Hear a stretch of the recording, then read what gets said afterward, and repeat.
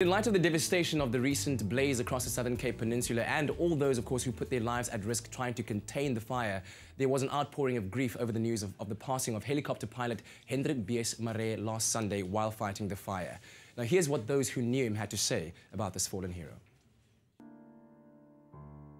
As the most devastating wildfire in decades ravaged the Western Cape this month, hundreds of firefighters worked tirelessly day and night on the ground and in the air, putting their lives at risk to protect those in need. One of those firefighters was Hendrik Marais, a helicopter pilot working on fire who tragically passed away last Sunday morning when his helicopter came down at Cape Point while fighting a breakout fire. Only a day before, he was showing a young girl who wants to be a firefighter how a helicopter works. Throughout the week-long ordeal, Bias had worked extremely long hours, traveling back and forth from water source to fire, never willing to give up or take a break. Bias's role was critical. He was operational right the way through that week.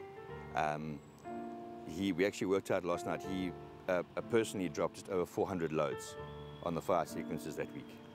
When news of Bias's passing spread, the people it hit hardest were the men and women who worked alongside him. Oh, it hurts, eh? It hurts really, really bad.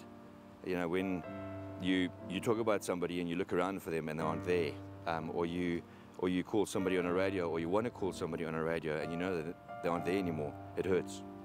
It really hurts. Bias, as he was affectionately called, was a man who lived his life in service of others, but he was also a quiet, unassuming man who would always take the time to help others. I think you get a person who's got that spirit of community involvement, of giving, and you've got people that take. You know, you've got two different types of people in the world, and he was definitely a person that gave. He gave a heck of a lot more than he took. And you know, his type and his caliber is sorely missed. It really is. In response to Bias's passing, people across the nation paid tribute to him in any way they could, either on social media or with balloons released into the sky. As a tribute to Bias, a wall of remembrance in Newlands Forest has become the center point for people to give thanks. Messages line the fence along the Newlands Firebase helipad to honor and commemorate the fallen hero, with young children painting or drawing their appreciation onto cards.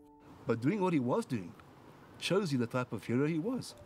You know, landing on Kenilworth Centre roof and flying operationally for SAPS, that is a hero. Flying for the Air Force, a hero.